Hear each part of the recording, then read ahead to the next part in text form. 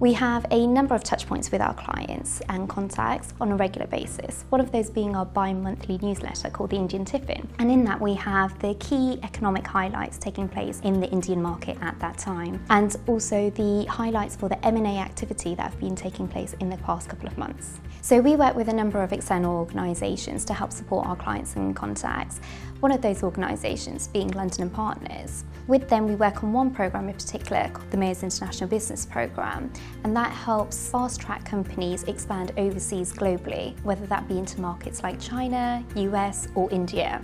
We take roughly about 20 companies out to India alongside the Mayor of London, so it's great to have Sadiq alongside with you because it just opens up a number of doors that you wouldn't regularly get when it comes to larger corporates and working with smaller companies. We help assist those connections and those meetings on ground with the support of BDO India, of course. So we host a number of meetings, roundtable events and networking events in cities like Bangalore, Mumbai or many others, dependent on where these companies are looking to set up in. We try to facilitate as many meetings as we can, and introductions in particular. With BDO, it's not just tax and audit advice, it is the connections and the other advisory services that we do provide as well.